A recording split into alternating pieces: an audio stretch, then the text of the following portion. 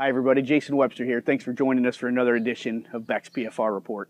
Today we are doing a part 2 series dealing with pinch row compaction with center fill planters. Last time in our part 1 series we were talking about tracks that went on center fill planters. Today we're focusing on a different piece of technology, a different piece of equipment called TrackTill. Now we've looked at TrackTill in our PFR partner program back in 2014 and saw some nice yield response from it. But what this is a series of blades that will fit behind the lift tires, the center tires of the planter. So again, with center fill planters, we can have some weight distribution problems, all that weight of the seed that the planter's got to hold, and that can give us some pinch row compaction going through the field. So we've got a center fill planter, and behind the lift tires of the center fill planter, we've got our TrackTill. And this is a series of 3 blades that are going to spin behind the planter as she rolls through the field, and again, right behind these lift tires.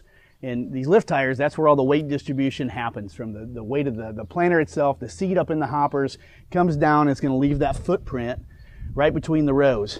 That's where TrackTill comes in. She's going to turn right behind the lift tires and remove that footprint. We're going to lift and fracture that soil to try to remove that footprint that the center fill planter gave us. So again, to try to remove some of that potential pinch row compaction that's caused us some issues in regard to weight distribution. This TrackTill system is manufactured and distributed by Yetter Equipment Company, and a system of this TrackTill is going to run just a little under $20,000. Again, you're going to get the 4 units out in the field to go behind the 4 lift tires of your center fill planter. You're going to run just a little bit under $20,000 depending on make and model of the planter. But this looks like a really nice, viable way to help remove some issues that we've had or seen with pinch row compaction. We started testing the TrackTill back in 2014, and we saw some pretty good results the first year we looked at it. We worked in conjunction with Pistorius Farms, would have been in southern Illinois. They were fortunate enough to put a demo unit on of this TrackTill, and we were seeing in over 3 farm locations, an average of about a 5.4 bushel yield increase by having the TrackTill on the planter. But that was just 1 year in 3 locations.